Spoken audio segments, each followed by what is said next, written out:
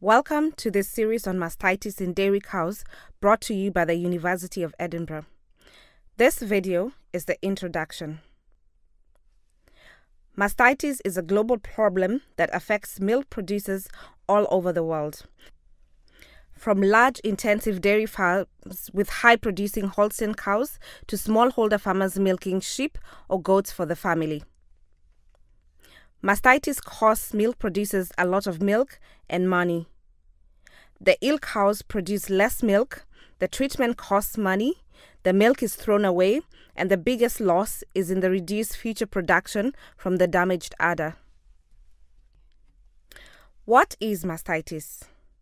Mastitis is the infection of the milk-producing gland, the udder. Bacteria invade the teat end via the teat canal and cause an infection.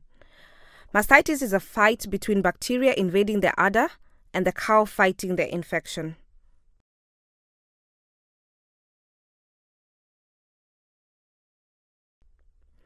Mastitis can be caused by many different types of bacteria, but they are usually defined in two categories: contagious and environmental mastitis.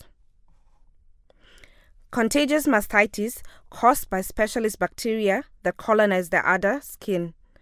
These are passed from cow to cow on hands, on clothes, and on other milking equipment, or by calves cross-suckling.